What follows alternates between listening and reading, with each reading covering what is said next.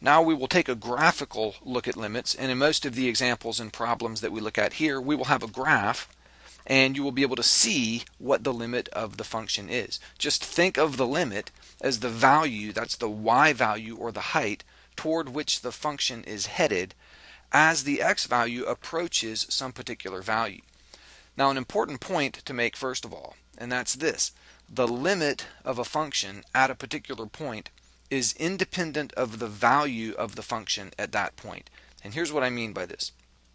Suppose we have some function, and suppose this function is undefined at some particular point. So suppose there's a place here where there's a hole in the graph, and let's suppose that this is at an x value of 3, and this point, or rather lack of point, is at a y value of 5. So this function has a hole in the graph at the point 3, 5.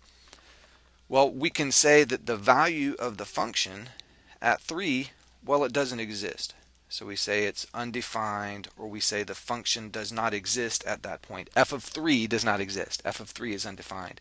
However, if our x values get really close to 3, then we're getting really close to that hole, but not quite at it, and the y values are getting really close to a value of 5. So we can still say the limit as x approaches 3 of f of x is equal to 5. So the point I was just making is this, that the limit can exist even if the function doesn't exist. And in this case, at the value x equals 3, the limit exists even though the function doesn't.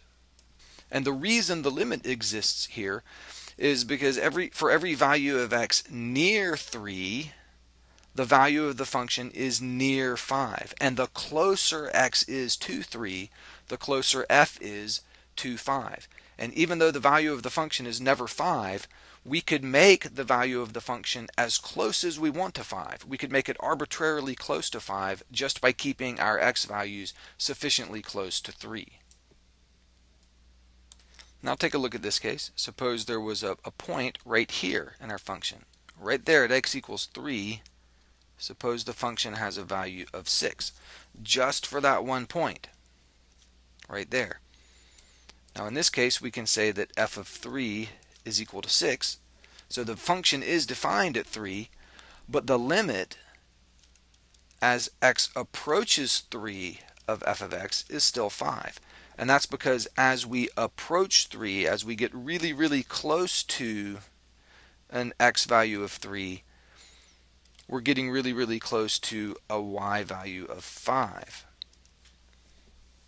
So again, the point I was making earlier is that the limit of a function at a particular point is independent of the value of the function at that point, or even whether or not there is a value for the function at that point. In this case, the value of the function at x equals 3 is 6, but the function has a limit of 5 at x equals 3. That's because for all x values near 3, the value of the function is near 5. And the closer the x values are to 3, the closer the y values are to 5.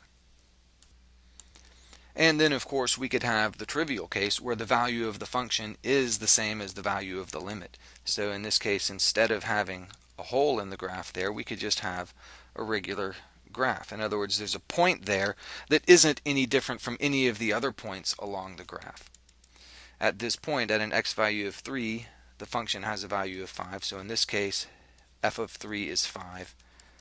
And the limit as x approaches 3 of f of x is also 5.